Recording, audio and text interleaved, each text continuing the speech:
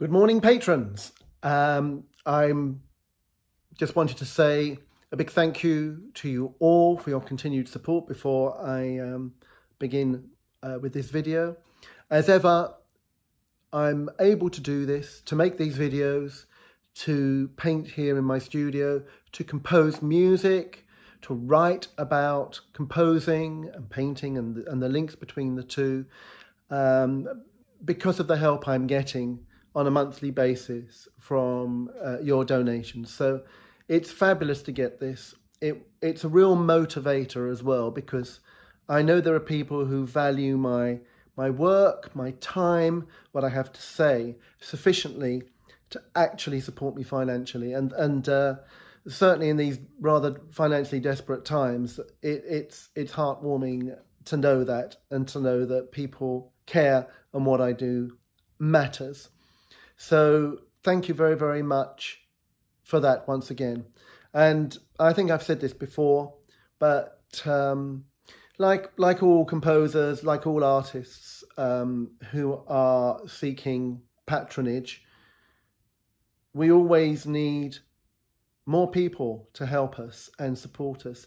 So if you do have any friends, any people you know who you think may be interested to share in a bit of this fun, the never-ending joyride that is my life as an artist, who have some interest in that, in the things that I'm doing, either directly or indirectly, please do share your own patronage with them and let them know what you're doing and how you feel about it. And if possible, encourage them to sign up as well, because it would be fantastic to keep my family of sponsors growing all of the time. The more growth there is, the more I can do, the more time I have to work on the things that, the things that I think matter. Yes, thank you again. If you can tell anybody, please do. I will appreciate that greatly. Anyway, now on to the video. See you shortly. Hi. Another painting, and this time I wanted to continue the conversation I was having with you about the relationship between my painting and my composition, because this of course is, as I keep telling everybody, very, very central to my work, and something that has preoccupied me for many years, and is the subject of my book, Music, Painting, Landscape and Me, which I'm currently writing.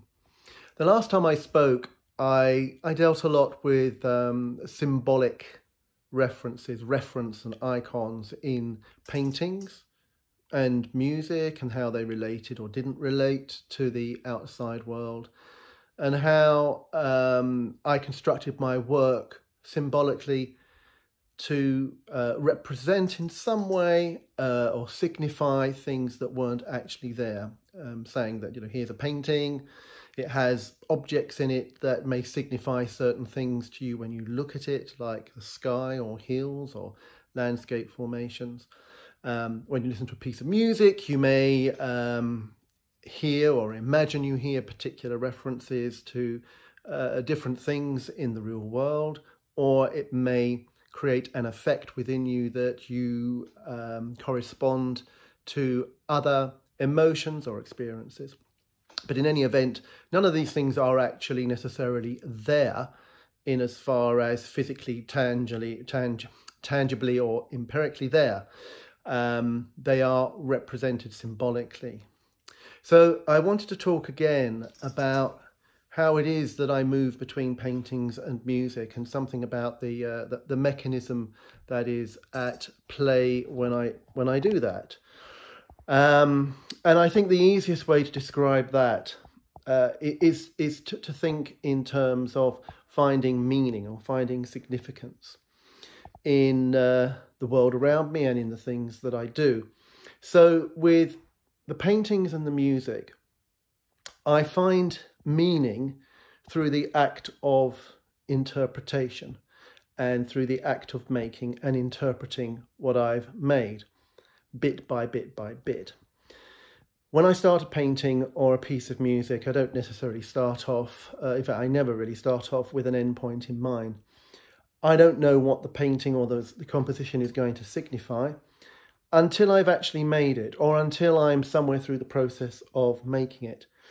And meaning is something that I construct as I go along. This sort of construction applies to virtually every single act, every stage of making. Everything that I do, every paintbrush that I make, every mark that I make, every line, every selection of colour, every note, every rhythmic configuration, all the imaginings around what music may be like when it plays out in time, the materials, how they combine, the relationships, all of these aspects, every tiny aspect, moment by moment, bit by bit, as I construct them, I interpret them. And I interpret them, and through that interpretation, I get some sort of significance or meaningfulness.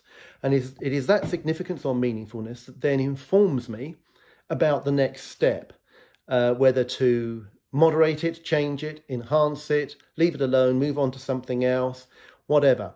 It's building, building, building, building through an assimilative, cumulative, responsive, reflective, dynamic sort of process that is constantly based on interpretation. Hermeneutics is the fancy word for it, but it's about interpreting those, the symbols that are brought about through the sounds, through the mark making, the lines and their significance.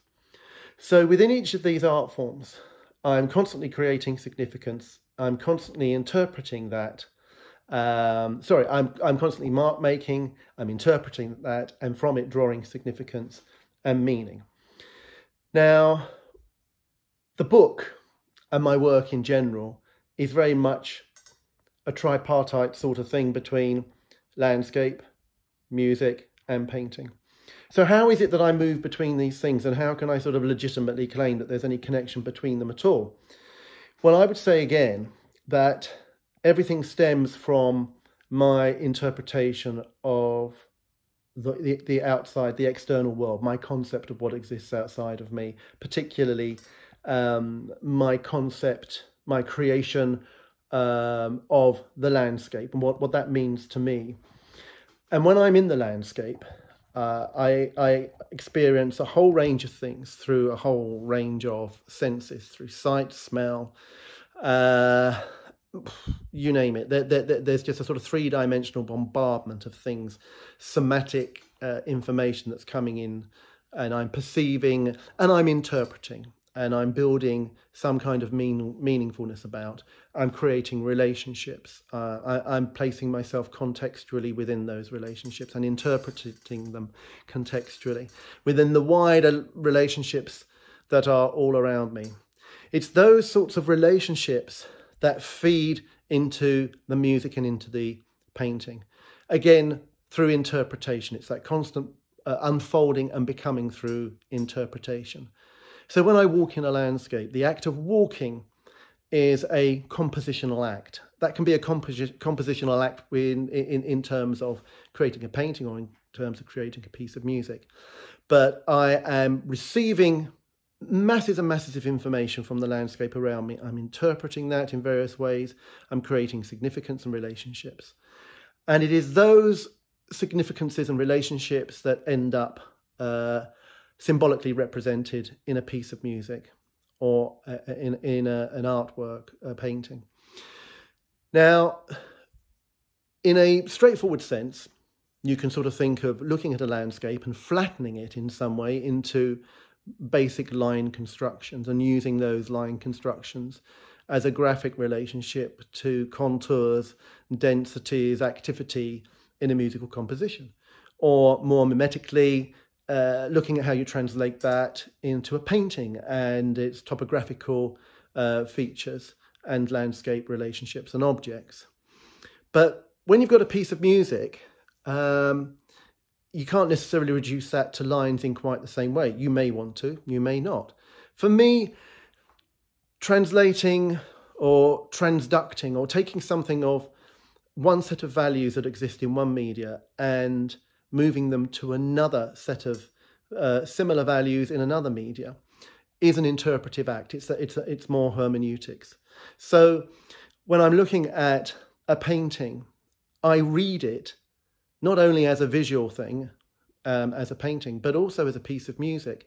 And I automatically translate the dynamics and the relationships, the signs and symbols, the lines and the marks, the dynamics, the gestures, into a musical equivalent.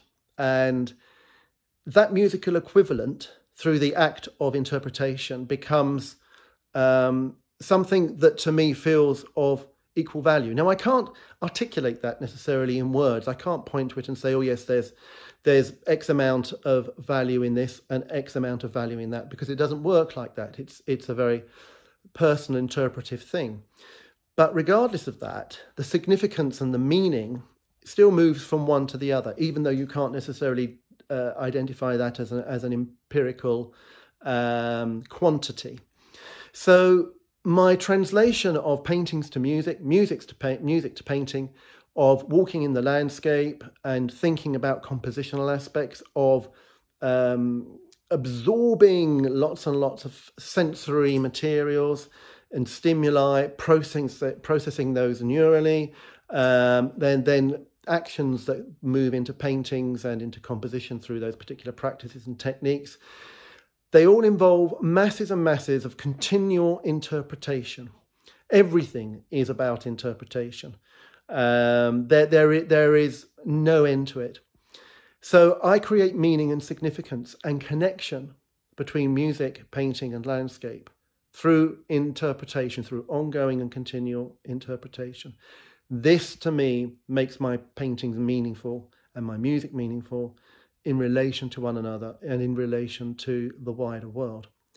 Whether that meaningfulness transmits to other people in a value for value, like for like way is very, very questionable. But what I imagine does happen is that the things that I paint, the things that I write musically, the sounds, trigger interpretive actions within others. And hermeneutically, they establish their own significance and their own meaning through the work that I've produced. That may very well overlap. It may not, and it doesn't matter as far as I'm concerned. I'm in the art of making stuff, and I know other people will interpret it, and I know that they will create their own meaning and their own significance from the actions that I take. For me, that's what being an artist is. I'm a builder, I'm a maker. And the things that I build and the things that I make are put out into the world for other people to do with what they will, to interpret how they will, to find their own significance, their own meaning, their own stories, their own interpretation. So that's really how I feel that all of these things are linked. They are linked through my hermeneutic capacity, through my ability to interpret, through my inner symbolic world and how that relates to what I interpret, what I see, what I hear, what I experience. And all these things are linked in a big soup of me being an artist and a composer.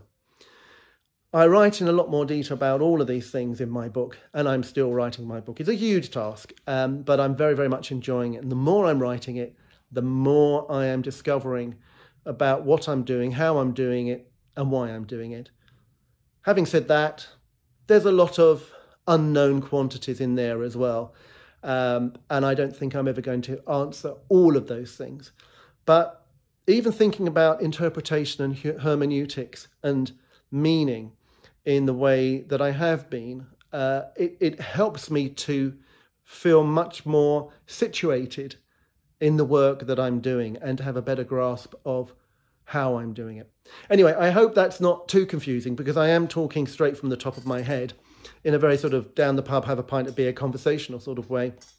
I may be rambling, I may be repeating myself, I'm sure I am, but I hope the essence of what I'm saying is intelligible and sensible to you, and that in some way it helps if you do have that question, what is the connection between my work, the different aspects of my work, or even your own work and how you think about music, composition, painting, landscape, sculpture, architecture, life, anything. how do you interpret those things, and what is meaningfulness and significance to you? Anyway, I hope that's been interesting. It's certainly always interesting for me to talk like this.